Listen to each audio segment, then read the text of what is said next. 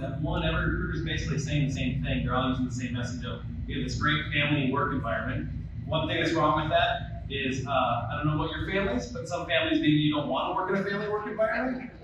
And the second piece of that is we're making an assumption. And one of the things that we talked about in January, we did a recruiter sales training, is when we make assumptions that drivers are going to feel a certain way about something, even if you think it's positive, it doesn't always end up being that way. So like a really easy example, I talked to a recruiter a couple weeks ago. She said, she's on a call with the driver, and she said, oh, we have non-forced dispatch. And the driver goes, oh, I know where this is going to. Click, and he hung up on her. And she's going, why would any driver not like non-forced dispatch? He had some bad experience in the past. You have no idea why he disliked that. So we talked in the recruiter sales training, how can you flip the question around so that you don't make those assumptions and automatically assume that a driver is going to like something? Yeah, I agree, Chad. Like you had mentioned, just any more the fact of saying that you are a family-owned and operated company, or saying something along those lines, you have to find a way to physically show that. One thing we tried doing recently is, just advertisements, I guess, if you want to call them advertisements, but they are basically content with no words. So how can we show someone what we're about without trying to say, this is what we're about? We're going to actually show it. I've looked at a lot of advertisements lately, and the mind-numbing sameness of them is amazing. So even if you have a great story, you're not telling it well in any way that makes it stand out. And I think that's the other thing too, is what's going to differentiate you, what's going to make you a little bit different. And I happen to agree with Chad. Some people really have dysfunctional families, and the idea that they would go to work in a family environment actually is a turnoff. So, maybe your family was great, but you don't make that assumption for everybody. So one of the concrete ways to actually figure out what you should do in a marketing message is it's a very holistic view. So we're talking about recruitment, but what you really need to look at is everything that you're doing from a driver, even from a driver feedback standpoint. If you're doing driver surveys, you're doing voice of driver, or you're calling drivers, whatever it is, getting that feedback, and you're finding out, hey, what's going on in our company that's disruptive or frustrating you? What are the good things? What you should be doing is saying, I'm going to take that information. If it's the good things, I'll take that. If it's frustrations and we make a change operationally, I'm going to take those instances and I'm going to use those as examples in my marketing and my advertising. So you're basically creating your own content by what you're choosing to do as an operation, and that's what you can use in your marketing message and change your ads up. That way you know for sure that you're going to look 100% different than the next trucking company because it's based on the decisions that you made within your own company. So instead of just doing a now hiring ad, you're now doing a, hey, we changed our health benefits because of the driver said this. And you can actually even state that based on driver feedback, change this. And that can be an ongoing marketing campaign just from driver feedback to what we changed. So that's one concrete idea. Yeah, we talk about this as a whole life cycle. I think once we dive a little bit deeper into the retention side of things, that's a great point because we're getting that information, we're getting that feedback, and if we're doing something with it, we can then show action, and then use that to improve the marketing and advertising. Now, how would you, there's a lot of different ways to advertise. What do you see that's working the most today? I think yesterday we had a conversation with somebody. Social media was a high, priority for them. They were something that was very effective. Maybe we can dive into that a little bit. What you're doing for your clients, Chad, and then Nick, maybe what you're seeing in success as well. Yeah, number one for a lot of carriers is still going to be referrals. I think a lot of people are still stating that referrals are their number one source, which is a good thing. And we can talk about referral programs because I think most referral programs are actually constructed in a very what I consider lazy way. There's a way to actually get more referrals out of so if you're already having success, I believe there's some very concrete ideas on how to get more success out of your referral programs. But number two, typically now is becoming Facebook. A lot of people are having a lot of success with Facebook, specifically making sure that their ads come through as a Facebook Messenger so they can start a conversation with a recruiter immediately. That's been the number two. Down below number two, we've been having a lot of success personally with Google AdWords driving, so we're using digital ads to drive people into there as well. And so using Google AdWords is a very popular one. And then after that, we're getting into our job boards, into some more of the, what you consider more of the traditional marketing that you're having. Yeah, that's absolutely correct. For us, referrals is by far number one. So keeping that in front of our people, we quarterly change up our actual referral program. We'll do a different bonus structure one quarter. Next quarter, we may do a gift card or gift card equivalent. You can't get a gift card a certain amount of cash check or bonus check, but we still keep it fresh, do something different each time. Always looking at new ideas. You guys one that we're actually working on.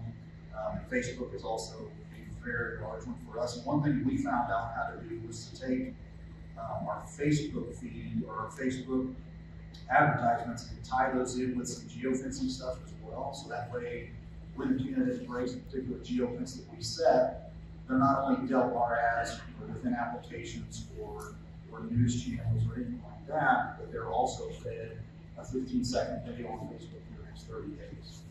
So that's really helped as well. Some retargeting then?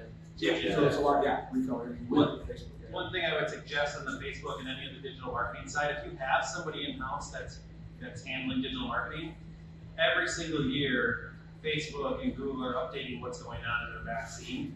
You should be, if you have somebody on staff that's handling that, make sure that every year they're actually going out and getting that knowledge base to bring back in-house. Because what ends up happening is, one thing I learned in 2017 on what's the target audience size I should be going after, what's geographies and how I'm setting it up. All of a sudden in 2018, that totally flipped. Where once I was saying I need to target as many people as possible, they've actually recently, Facebook has become, internally, it's become better at targeting people properly. So what happens is now, as if I narrow down my audience to a smaller size, I actually get a better result, which seems very counterintuitive. And you would not have any idea that that's happening unless you're going and getting ongoing education. So if you have somebody in-house, make sure that they get that ongoing education. Make sure you're investing in that. And I think just to add on to that, it's important to track what's working and what's not. So, to your point, if it's not, things are changing and all of a sudden what you're doing in a certain method is, starts to deteriorate, then you got to be able to track that, pay attention to that, not just throw money at the problem without seeing good results. So I want to talk real quick about driver referrals, because I think all of us in here understand that the best ambassadors that we have as fleets are drivers that work for you, that really like you, and so they're great ambassadors out there. They're going to say this, hopefully a similar message to what your recruiter does, but they are, it comes across more genuine, right? So we talked about the fact that, some people might implement a Lacy type of driver referral program. What are some good ones? What are some things that we can take home as that is something that we can start doing right away? So I can take that. So so just for background, State Hendricks does surveys and we also do a reward program. One of the popular things in the reward program is to reward driver points for referrals. So one of the things that I've been doing is, how do we do that better, and how do we not have a more lazy one? And I stumbled upon a company called Expeditus. Go out and Google it. They have this really interesting way of approaching referrals, which is that the first time a driver refers another driver, they get X, whatever X is. But then they continue to get X while the driver that they referred is there. But then if the driver that they referred refers, they get something else. So I called it sort of a pyramid scheme, but like one that works in your favor, like not a bad one that anybody's going to go to jail for. Right? Yeah. But the idea is that we not only are referrals a great source of drivers, but consistently they show up as the best source of good drivers. So the drivers that stay come from the referrals. So this is a different way of thinking about how to cement that process. And we were talking about it earlier. Nick likes the idea. I love that. We're a percentage-based pay, so coming up with whatever that equivalent, if we try to do it per mile, or coming up with that percentage equivalent and how it will tally up as, if there's a chain of 5 people who all started with this one person, how are we going to account for all these 5 people on a percentage-based basis? Yeah, we're definitely working. From a referral standpoint, some of the concrete things that we put into place, which we've been having a lot of success with, is one, when I talk about a Lacy program, what I mean by that is that usually a trucking company will put out and say, hey, there's a $1,500 bonus for referrals. And then they just kind of expect drivers to come in and give us referrals and then we pay them out. But we can be proactive in a couple of reasons. One is there's a difficulty, I think, for recruiters, but I also think about operations. Thinking about when they should be asking for referrals and how they can ask for referrals. The when is a little bit interesting piece because you can say, well, anytime they have another week that they've been here, or when they've been here 3 months, or whatever it is, it's like you can almost ask for a referral all the time. So one of the things that's been really useful is teaching people to ask for referrals when a driver finally comes back and says, thank you for something. So when a driver's had a good experience, and they're talking to either operations or a recruiter or whatever it is, if they come back at any point and say thank you, when someone says thank you, they initially feel like, hey, I'm kind of in debt to you, I'm thanking you for something, and that's the perfect time to actually ask for a referral. Hey, if you could do me a favor, you just had a great experience, they're going to do that. And there's actually a very specific script you can go through as far as how to ask for that referral. The other piece that we've been doing is making sure that we are actually creating a communication and marketing plan to our existing drivers. So one thing that we've been doing is every single month we've been getting in the hands of drivers information. And that information right now has been consisting of, hey, here's the driver referral program, here's how much you can make off of that. And then here's one piece of information that is why drivers would want to come here. So something in your company is done really, really well. It could be you have amazing health benefits, it could be you have the rider program is amazing, you have health benefits, whatever it is. You remind them of one thing. And what it does is, one, it gets them to remind, hey, we're taking referrals, you can make money off of that. And two, just as a reminder, here's one of the good things we do and why you work here. So it kind of works as like a double-edged sword because it's also a retention tool as well. And so every month we'll give that to them. So that's a really concrete idea. If you just want to do a marketing plan to your existing drivers, in that way it'll really help. And then lastly, the one thing that we're developing right now is actually creating short, like 60-second to 90-second videos. We're sending out technically sales training to the drivers. So it might be something like how to start a conversation with a stranger, or I don't like people. How do I get referrals? Right? So like if you're a very introverted person, how do you get referrals as a driver still? And so there's things that we're starting to train them that's also going on with those programs. So it's part of that marketing and communication plan for drivers. Well, and that's an interesting point that we're going to touch on in a minute as far as sales in general and the fact that recruiting is sales. But before we get there, I do want to talk about, let's assume that we're doing all the right things, right? We kind of defined our strength, our core strengths, and we're conveying that in a way that stands out, right? So we're able to attract people. One of the things that I'm a huge proponent of is the applicant experience. And I like to say that better recruiting begins with a better applicant experience, but I'd like to know, from you guys, what are your thoughts on that? I mean, how important is it that especially in today's economy, where it's not just trucking, by the way, every industry that we know are clamoring for a shrinking pool of available candidates. So it's, in my opinion, I think it's very important, but I would like some input from you on that topic. It's interesting to see that there's still carriers out there that have websites that are mobile friendly, but even websites that haven't been updated in 5 years. There's things that have changed from website, SEO, everything that you do from a marketing standpoint that should have changed in that time frame. We know drivers are on their phones. You have to have an application that's mobile friendly, that's easy for them to fill out. Technology, when we're talking about social media, using Facebook Messenger, we're getting into this very one-to-one communication style versus a one-to-many. And so needing to use technology it's becoming a foundation of that's the basics. And so if you're not even doing that, then you're not even getting the basic level, what I would consider carriers having to do. So I'd make sure a couple things. I'd make sure that your website is up to date. If you have a web programmer or you worked with a company in the past, things haven't been updated in a few years, there are things that need to be updated. I can guarantee you on the backside that you're doing yourself a disservice of basically, hopefully, some free marketing. And then your recruiter should be using anything that's mobile. So if there's text messaging, communication can be handled that way versus Facebook messaging. They have to have a good experience from the application. If you're still requiring them to fax in an application, which I still see, that is the low rung on the ladder to improve. I mean, the ATA has made us all very well aware of how we have a driver shortage right now. So if a candidate is filling an application out for me, there's a good chance that that person's filling someone out for someone else just sitting in this room. So if I'm not able to get back to that person quickly, somebody else might get me to that person. To touch on the Facebook Messenger thing, one-to-one, don't have the auto replies turned on.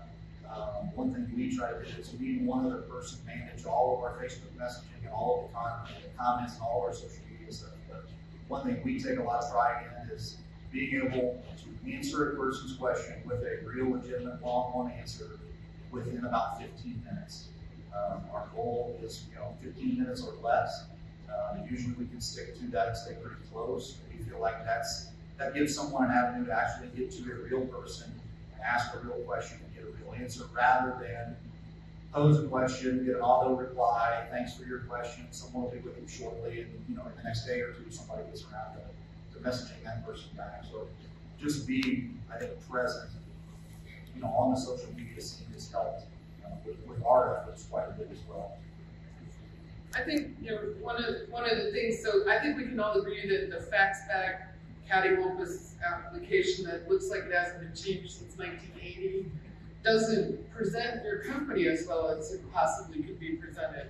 And applicants can be quick to judge on things like that, like fax. Who besides a doctor's office wants a fax machine anymore? Like, I haven't faxed something. My doctor's office wanted me to fax something. I don't even know where there is one right now. So I think those things are definitely the negative takeaways. But there is a positive side to it. I believe in looking at designing an entire experience.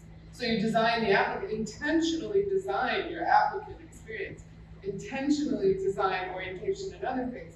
But so that, if the applicant's going to 10 different companies, let's say, if you're talking to you, talking to 10 other people, what's going to make you stand out?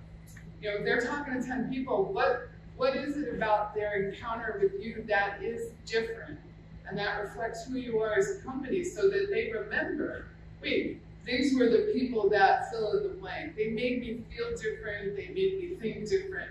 You have that opportunity to create that wow. That's up to you. When you always have that opportunity, don't be complacent. Put it in there.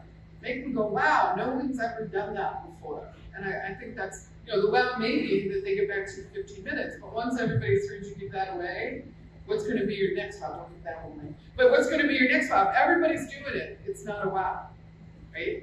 So what's going to be your wow? How are you going to set yourself apart in that way? Yeah, and I think it's what you say, by the way, within that 15 minutes, is what can help. We kind of get into the sales part in a second, but you said applicants are quick to judge, and I think absolutely, and Chad mentioned earlier the importance of making sure that your website is modern, mobile friendly, and all those sorts of things. Nothing is worse if the driver goes to your site, which, by the way, I promise you, today they're looking you up before they apply. And that's just happening all the time. And it's easy to find you, right, because of the this device that everybody has. And so when they do find you and they see that you have looks like you have a blog. Oh, let me click on that. It hasn't been updated for 4 years. There's it's an old antiquated. It's not the image that you really want to convey to them. And they're able to find you pretty easily. Glassdoor, Indeed, stuff like that. They're going to find information about you. So not only to that end, I think it's important not only that that your messaging is good and on point, and you manage the visual that drivers get about you, but also that you are honest and true. Because if you're saying here's who we are, and everyone else is saying here's who they are, that's not good. And they're going to listen to those people before they listen to you, by the way. So Nick, you mentioned 15 minutes, right? You mentioned getting in touch with people in 15 minutes. And one of the things when I have conversations with carriers and they complain or about the challenges they have in hiring drivers, one of the things that they say, I'm getting applications, but I'm not able to hire people. And when you look at their process, you talk to them about it, a lot of times they'll say, you'll see that they've got applicants that they haven't reached out to or contacted for 3 or 4 days. I mean, you just can't do that. You know, how important is that? You made a decision. We have to, you know, within 15 minutes, you recognize how critical that is. Exactly. I think as far from an application standpoint, same day is, you know, the critical point. It has to be same day. You know, but something as simple as a Facebook question or comment or something, I feel like needs to be within 15 minutes for us. So now, we talked about sales a couple times. You know, Chad mentioned the fact that he even has some sales training for recruiters, for drivers, for driver referral purposes. Chad, you hosted an event here in Indy that was about recruiting. You know, these sales. Maybe if you could speak to that, and if we can all just kind of chat about recognizing the importance of, you know, not just answering some questions, but how do you frame things in a little bit better way to really get them over the finish line. Yeah, sales for recruiting training is, I think, something that a lot of carriers are missing on. It's one of the shortcuts. So we usually hire a recruiter, hey, sit with this other recruiter for a while and learn from them, that's about it. Without ever thinking that maybe that other recruiter that they're sitting from also never had any training as well. And we treat drivers as professionals, but then for some reason as recruiters, we're not treated as professionals. We're not given the professional development that other people would normally get in an office setting. And so it's interesting to me that that happens. So, hey, you've been working for the company for 12 years, why don't you be a recruiter and just start today? So I think that the training aspect is really important, and where I see it the most is if you're actually tracking your data and you know how many leads are coming into the system and how many hires are happening because of that, you can see at each stage how the recruiters are actually doing, then you're at a basis level. Like, if you don't have that information, you should, because otherwise it'll never improve. And so you'll be questioning, well, why are we spending so much money on marketing? It might be because your recruiter has, you know, a 4% close rate, and you don't even know that. They may just not be getting, or it could be that there is a big disconnect between when the lead comes in and they fill out an application. You just can't get them to fill out an application. Well, what's going on in that time frame? And so one of the areas that we talked about in the recruiter sales training is how are we responding to applicants? The most common way is an applicant will come in and they will ask a question, and we will be like a computer and we will spit the answer back to them. How much is your pay? Where are you driving? What are your routes? You know, do you have, you know, slip seating? You know, are you going to a certain location? And we're just this robot coming back and giving answers. And what happens is, the recruiters complain about this all the time, is all of a sudden a potential applicant will go dark and they'll stop asking questions and they'll stop responding. Well, the problem is that the applicant was always in control, because whoever's asking the questions, they're the ones that are in control. So how can we change the communication around? And so one of the biggest things is when an applicant comes in is figuring out what's the question I can ask them back to them that I'm in control of the route of the conversation and they have to answer me. So it could be, you know, like we talked earlier about making assumptions. It could be, hey, I'm wondering what type of experience do you have in the past with forced or non-forced dispatch? And then they'll start a conversation with that. What's good about that is that they tell you everything that's in their head about what they think about that. And now I can frame our company position and what we're doing in a way that says, well, we do it this way, and this is why it's a benefit to the driver. And so we're starting this conversation back and forth. So how we're interacting, if your job can be replaced by a computer, by a chat box, that's not good. You need to actually be able to empathize with the driver, explore what they actually understand and what they know about what you're going to be offering, so that you can make sure that their expectations are going to line up with what we're offering. And that's probably where the biggest disconnect is for a lot of people, is you hear all these drivers say, well, recruiters lie to me all the time. I've been in these where recruiters are like, there's no way I told that driver that. Because it's so far out of left field that there's no way that any of our recruiters said that. But the driver is adamant, like somebody said it, and recruiters are liars. And so we're missing this piece of where's this conversation going to happen so I can line up expectations with reality. Nick, what did you get out of the trip? You were there. Same thing. I mean, Phil talked quite a bit that day about how to choose your words correctly, like you mentioned, not just spitting back answers like a chat box. Probably the biggest thing that I took out of it was how to frame, you know, a question back to that candidate in another form as a question and give myself control of the conversation. So, we are a percentage-based pay company, so the first thing somebody asks a lot of times is, how much do you pay per mile? Obviously, my easiest response is, have you ever been paid based on percentage? And then you would say yes or no, and you can ask what's their take on it, what do they think, what do they like, what do they not like. And again, it gives me the stage to frame my answer based on, here's why we do it this way, and here's how it would benefit you if you've never been on percentage-based pay before. So that helped quite a bit. That was nice to hear, Phil. Now let's go ahead. I was going to say one other big piece is common driver objections. So if you have issues that you know are commonly coming up, how can you as a recruiter talk about those in a question format and figure out what they're going to think about ahead of time? So that you're basically taking away any complaint that they would have, you're taking it away up front and finding out whether or not you and the driver have the same value. So if you do, then it's going to be a great fit. If you really can't come together, then it's not going to be a great fit. And so there was examples of, hey, our drivers hate the fact that we have speed governors in our truck. And they hate, when another competitor, a large carrier that they mentioned, are passing them on the highway. And really in a driver's mind, they're thinking, man, all I'm doing is I'm losing money because I have to drive at this speed and I can't drive 2 miles an hour faster.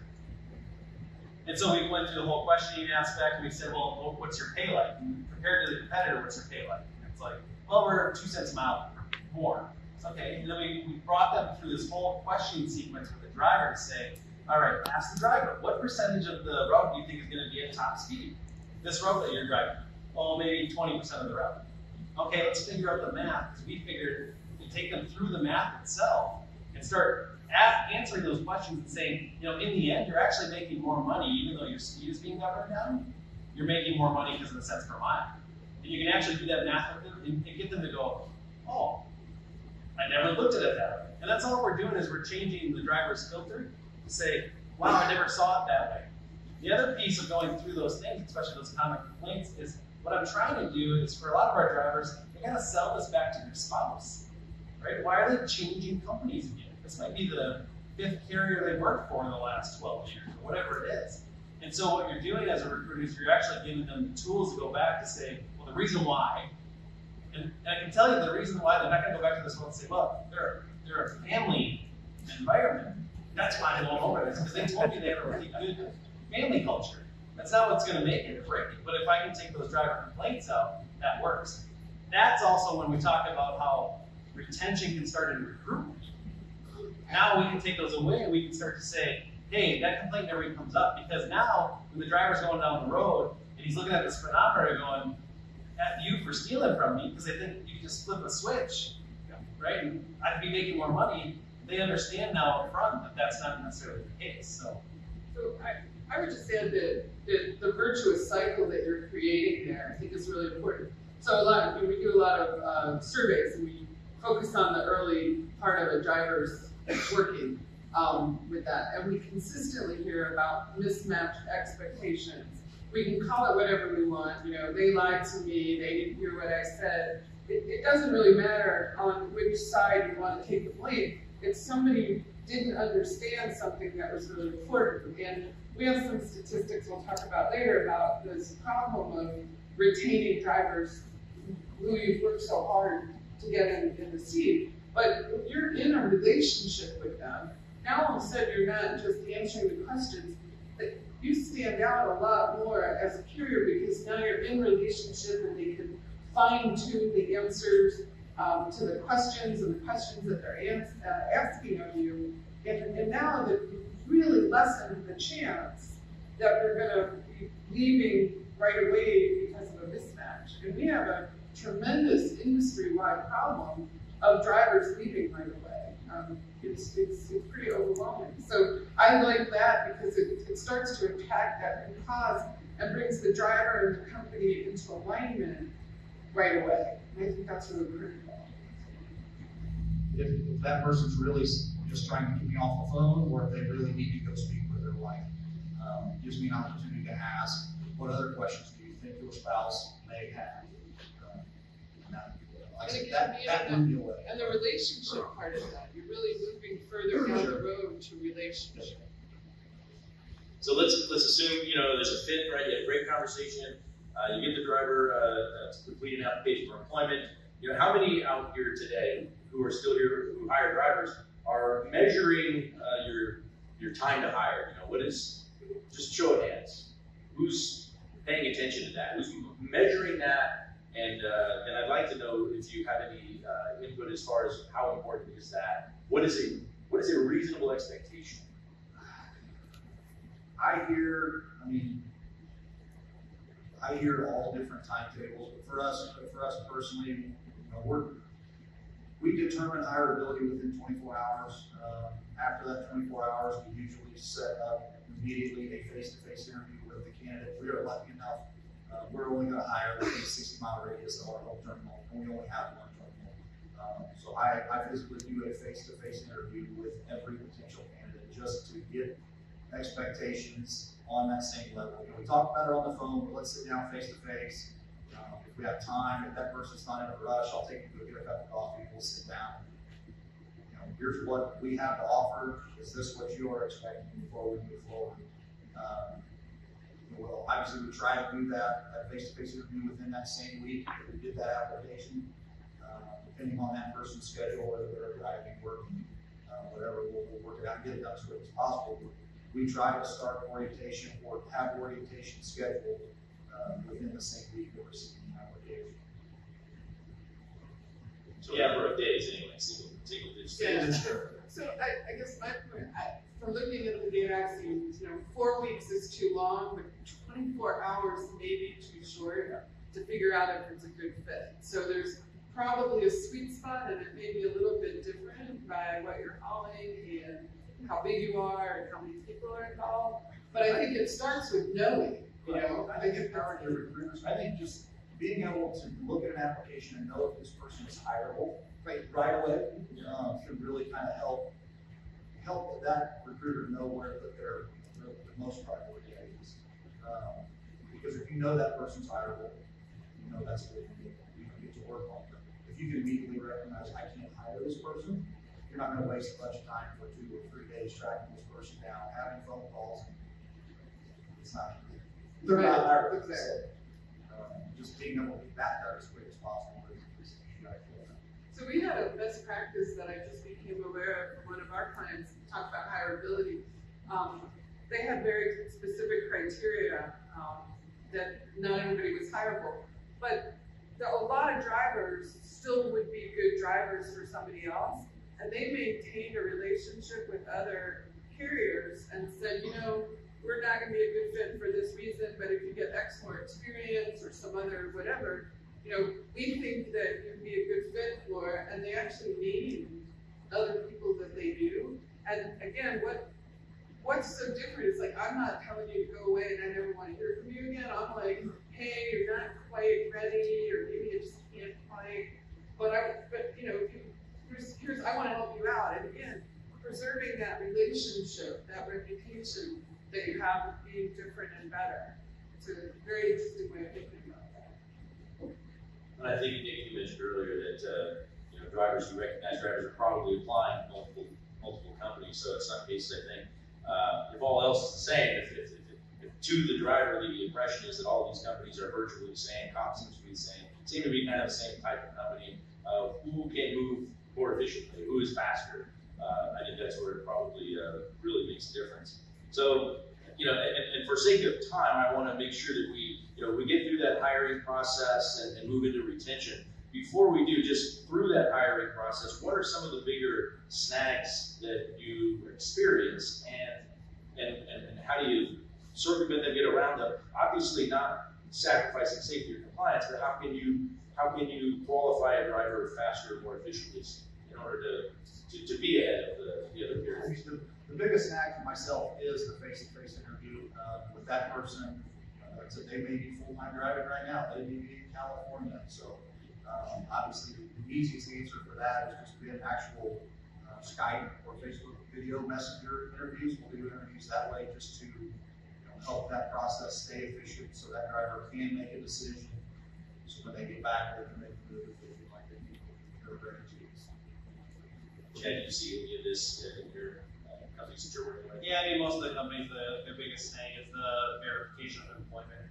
It always takes a while to get all that information back, unless they're using a system that's automatically throwing it out there and trying to use technology to solve it. So that is probably, for a lot of them, that's a couple days. Some of them are requiring, some of the information coming back from background checks, and they're just refusing to take some of that information piecemeal, which they didn't even know they could, versus waiting for the entire reports to come back. So they decided to wait on that thing. So sometimes that ends up taking a lot longer.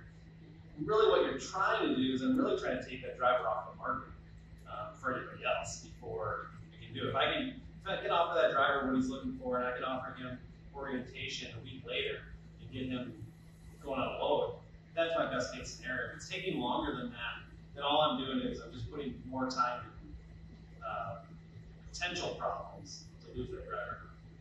Yeah, you mentioned the breach deployment and getting that information right away. I remember a long time ago when I was hiring drivers for my staffing company for a long time. HireRight was a database breach deployment history. Todd was here speaking earlier, and that's still a large growing database, but there are others now as well. DriverReach, DriverFacts, BOE Plus, and these are ones I think that can help expedite that as well. But I agree. I think it's an important part because you can run an NPR in seconds. You get a lot of that information back right away, but it's the previous deployment information that may not be a snag from a qualification standpoint.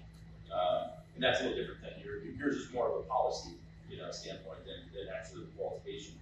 I do want to get into the retention though, because when once a driver's hired, how do you? And this is really probably I think directed first to Mary. How do you get that relationship started on the right foot from the beginning? And I assume it probably starts with the recruiter, but I mean, when that handoff takes place.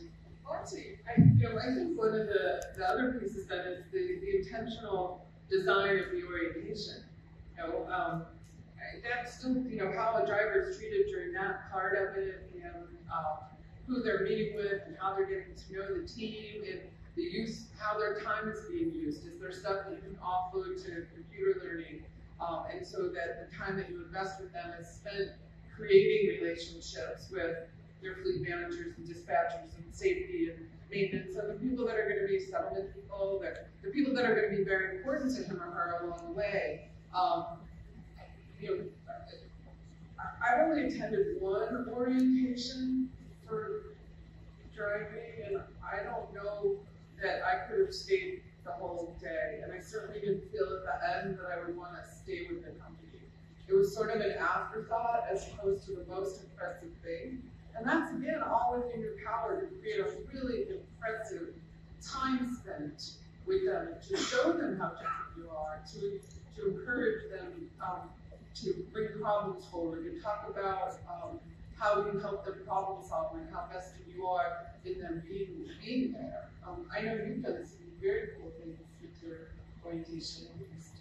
Go ahead and share some of those. Yeah, so our orientation, sometimes we get people on the phone that, holy cow, orientation is 4 days long, but 1 day's a ride along, so take that off. The other 3 days we actually take and schedule that driver with at least one representative from each department in the building. It's usually a 15 to a 30-minute, basically just a meet and greet. So that person will explain to the new hire driver what their job is on a daily basis, how long they've been with the company, kind of get to know the person. In addition, they talk about what they do every day, what they need from that driver to be able to do their job every day, what that driver can expect from them if they ever need something or if they ever have issues. So, payroll, for example, that driver has already met our payroll person in at least a half hour. That person, that driver knows exactly who to call. They've met that person before, and they say, hey, I think some detention is missing on my page, or I don't know how to read this, or whatever. So, one thing we've done from our retention side as well, it's getting ready to start. So rather than just our recruiters doing the surveys, other things like that, we're actually having, at the end of the second full week of driving for the driver, that payroll clerk is actually calling the driver to do the retention follow-up. Did you receive your email pay stub? Did everything look correct on there? Did you understand how to read it? And then the following week, I'm actually following up with the driver on how that phone call went with the payroll person.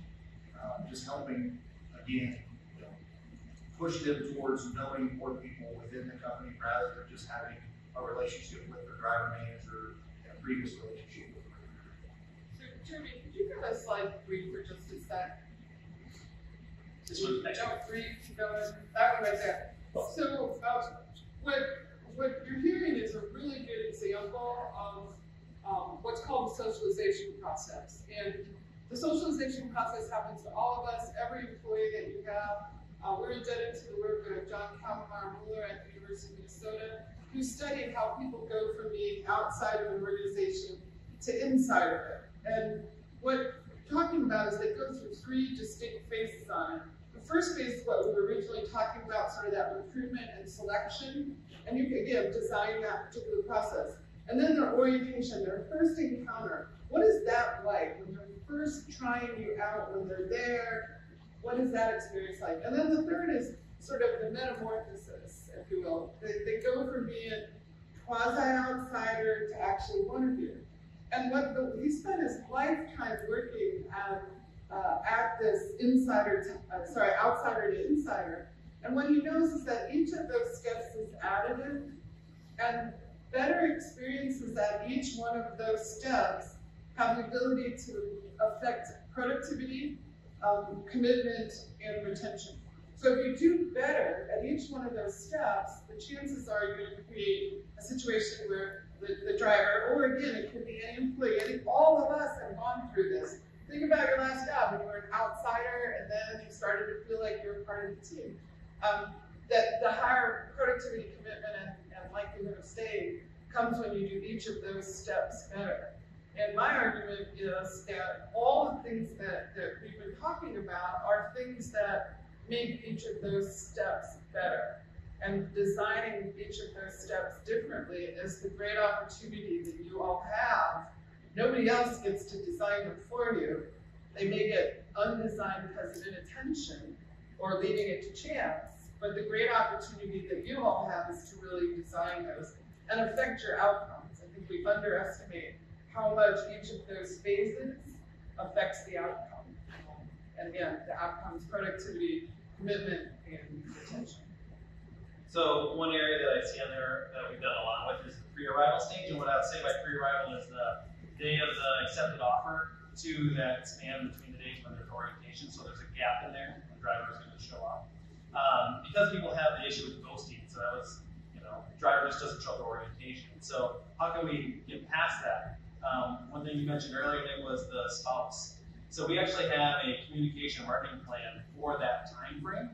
And one of those pieces is a piece that goes home. And it's a very in-depth piece for whoever's at home to see. And it goes through, here's all the expectations, here's all the benefits of this company, the things that differentiate us. And it goes as a little binder back home. So that's one piece, because we want the person back home to be on our side, because drivers are going to have a bad day at some point. We want the at home to be on our side at that point. There's other messages that go in there too. Here's the letter of expectations, things that we talked about, that we agreed on.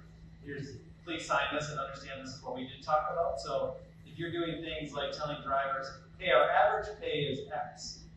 But the problem comes in sometimes for drivers when you hire them in January, and their average miles in January is not the same as the average of the full year. And so, if that's a common complaint, that's one of the pieces of information that we put on that letter for that carrier, saying, hey, we want to let you know we talked about this average miles. This is what they look like in January, February, March, and you can see what that is. Right now we're in February, so this is what you can expect in February, but we're going to be bumping up in the summertime when soda sales hit, whatever that's going to be.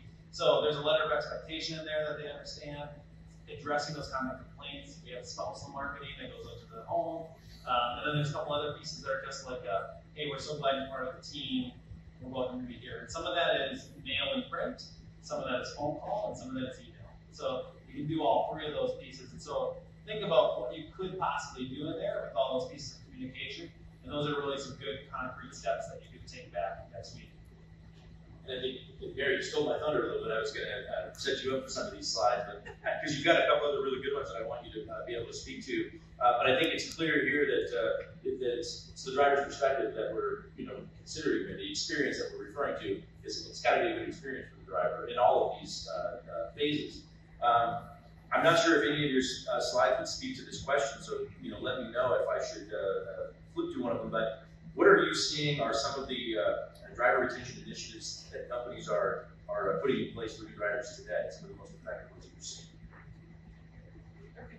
So I think hopefully you've heard both Nick and Chad talking about a lot of these. One of the things that we're seeing is from our survey. So we survey drivers when they're relatively new. So about a week or so after their early onboarding experiences. And then we survey them a little bit later during their early driving experiences. And so we see people responding to the surveys.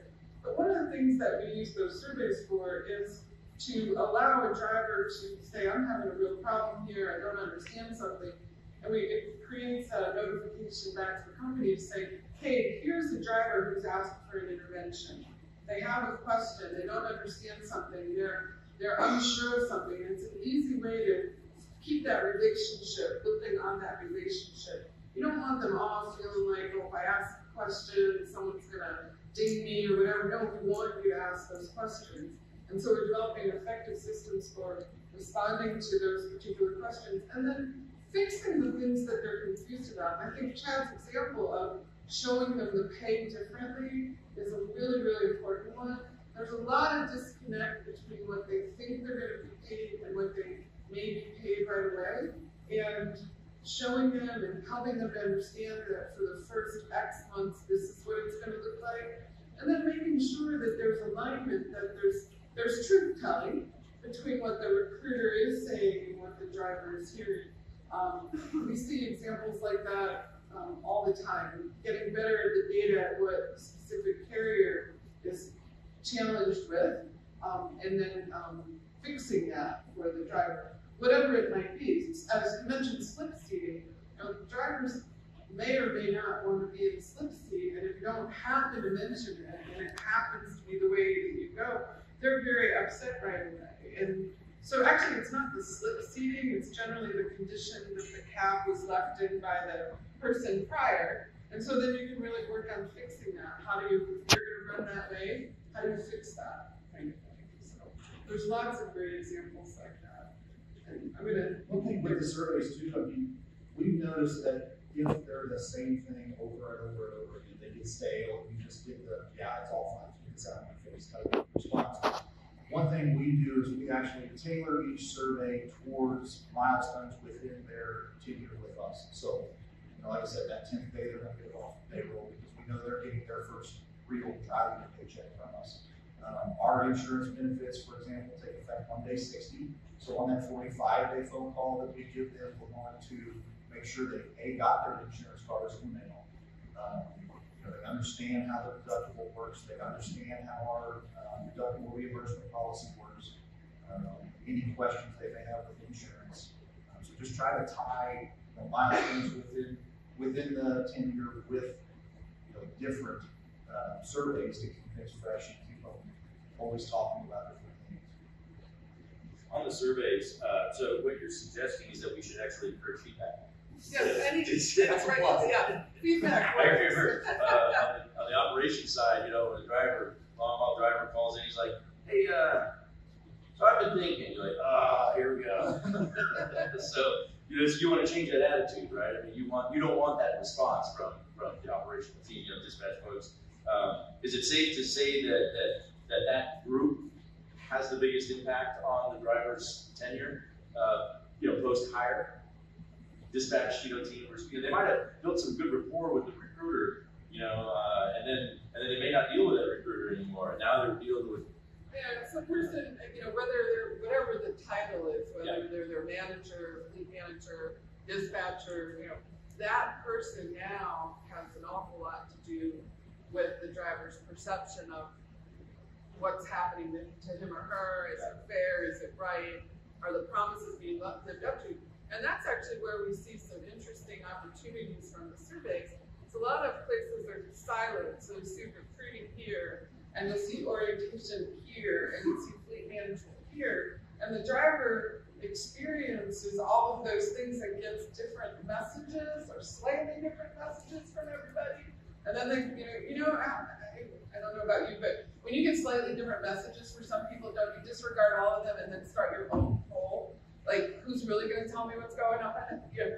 And so we see a lot of places working to make sure that those messages are aligned and coordinated. And so what's happening to them in their early driving with their fleet manager or their dispatcher, that those messages are very much the same that they heard in orientation, which is very much the same that they heard while they were being recruited. And I would encourage you to look at your messages and see where there are differences and similarities in them and really work on aligning them. That is a big reason that drivers tell us they leave. They say it's a broken promise. It's usually the word that they use. But the reality is something was out of alignment from what they thought they were going to experience. I think your recruiters could simply ask as well in the survey calls.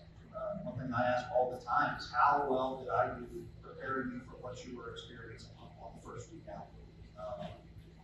Feedback there is great, not only for the driver to know what they feel like they need to get something off their chest, but also gives me an opportunity to re-explain something, if something you might have been heard or misinterpreted. The recruiter can't be afraid to ask either, but the transition from the recruiter to the driver manager has to be as smooth as possible. During our welcome week, or we call it welcome week, not orientation, I actually walk that driver to the driver manager during that week before their sit down. I sit down for the first 5 to 10 minutes during their sit down, but I purposely get up and walk away just to let them talk one-on-one without somebody else kind of there, feel like there's this thing. I want to make sure that transition is there. One thing we do as well is we have a designated driver manager for new drivers, whether it be from driving school or all the way up to they've got 20 years of experience.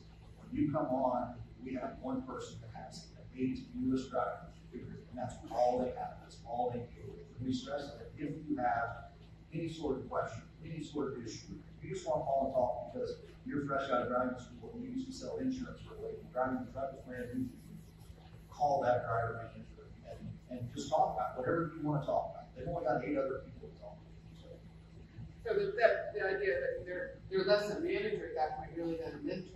Correct. And you're seeing a lot of that being a really important part of the transition too, is really helping to mentor people into your company, because your company is different than every other one. Exactly. So even if a person's been driving for 20 years, State Metrics is going to do something differently than trucking does. So having that person available as kind of the mentor or the liaison to that person to help, kind of get them settled in and comfortable before they move on to a driver manager who has 30 drivers.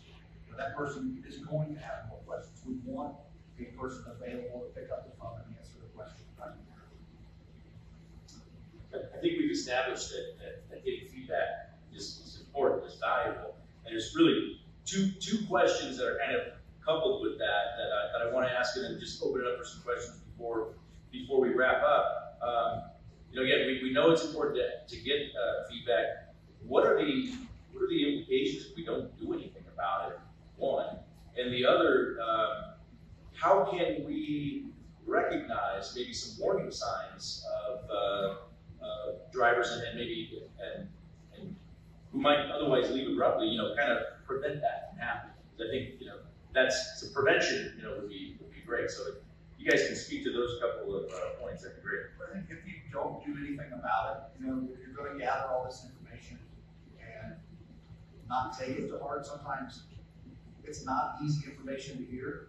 Once you process it, you realize, hey, I might not be doing something right, or I might not be making this person's transition as smooth as possible. Being willing to act on the feedback, I think, is the biggest thing. Because if you don't, your early turn rate is going to stay high, or your early exit rate is going to stay high, and your overall turnover will stay high. Might even get higher. I'm pretty passionate about this one, and whether it's surveys or focus groups or suggestion boxes, whatever way you're getting feedback, you're asking somebody to take the time to tell you what they think. I think it's the ultimate form of disrespect. Like, I cannot imagine anything more disrespectful than to ask somebody to spend their time, tell you what's wrong, and completely ignore them.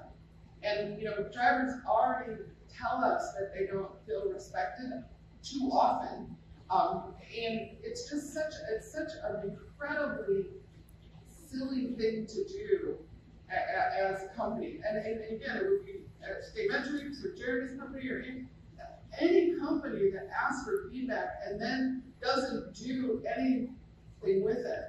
I mean, at the very least, you can say, thank you for your feedback. It's not a direction we're going to go right now, but we may use that information in the future. But it's tremendously disrespectful not to get back to people and say, we heard you, this is where we can change, this is where we won't change, but we heard you. And I feel it's almost like if you've decided that you're going to get data and you're not going to put together a plan to do something with it, I actually think you're not ready to get data. You know, don't do it because you set people up for the expectation that you're going to do something, and it's really not a good thing to do. So when you turn it over, just real quickly, Jeremy, can you just show the last slide for 1 minute? I know that one right there. I just want to point out that that we're still, as an industry, just share this with you, we're still struggling with getting this right. So we looked at all of our data from last year, and the takeaway from this table is that drivers that started in January of 2018, only about 40% of them made it 365 days. And we're, you know, to me, it's just a shocking number. And I'm thinking, if I'm a driver, and I'm talking to our road team earlier at lunch today, I said, if I'm a driver, I may start to ask you, if I decide to come to you, what's the chance that I can make it 365 days with you? Right now, it's 40-60 that I will. Although not for you, because your drivers are staying a lot longer. But I just want to point that out. This issue of we're working so hard to get them in, and then transitioning them and having them stay is still a real ongoing problem. We've done a couple of analyses, statemetrics.com, you can get the paper on it. But this is still a real issue, is getting drivers through those different phases. And again, we do a lot of surveys, and what we consistently hear is that the sense of a broken promise, expectation about equipment or pay, and again it varies, equipment, pay, route, loads, are all missed somewhere between the recruiting part and the driving part. So I'm glad we had a chance to start to talk about it, but you can see that it's still an issue out there that to right. reach out. But you can't bury your head in the sand. No, not at all, not at all. One thing with surveys is, one thing that we like to do, if you're giving them a survey where you can actually identify who hasn't responded, those are the people that you should be having somebody in your team follow up with. They're the most disengaged probably, and they more than likely have the most complaints, actually, are the people that weren't responding to the survey. So one of the biggest things I think is organizational structure. So if you're not structured in a way that has somebody in your team who's responsible for doing those follow-up calls, if you don't have someone that's responsible for enacting the changes that you're getting out of the survey, which means that it's not going to happen, then you need to do that first. There's an organizational structure that needs to happen. Even with the recruiters should have enough time to call drivers who've already been working for you, because part of their good recruitment process is that they want to be able to say, hey, I was talking to one of our drivers last week and they said this to a potential applicant. If they can't say that, you don't give them the time to do that because you're saying you need to be on the phone call with 100 people a day. Your structure is preventing that from happening, and so you're saying the churn is okay as long as I can recruit. And so what you're doing operationally is affecting your retention. So there's things to look at from that standpoint.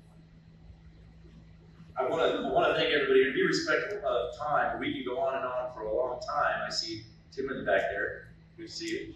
I'm curious if there's an opportunity to just at least open it up for some questions before we take off for the rest of the day. So anything related to recruiting, onboarding, retention, anything like that we can talk about. This is, by the way, everyone's contact information here if you'd like to jot that down. But anyway, come at me.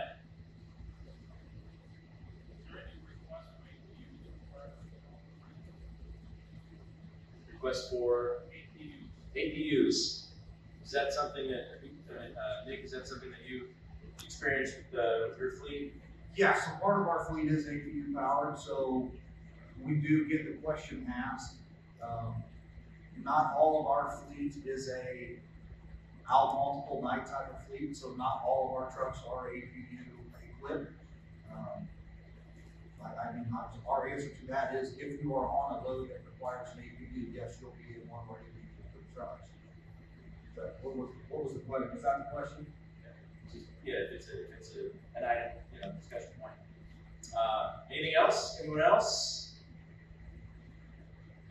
Well, I think I speak for all of us here. Thank you for sticking around to the last hour. Now we've all got to drive back in Indiana traffic, which is not so bad. But hopefully you were able to take away some good, practical feedback to your operations in one way or another. And appreciate you guys being here. This is hopefully you like this venue. I think it was a great place. So hats off to Gary, Barb, and Sally for organizing this. And hopefully this is where we'll be at for a few other events, I think. It's been great. So thank you guys very much. Appreciate it.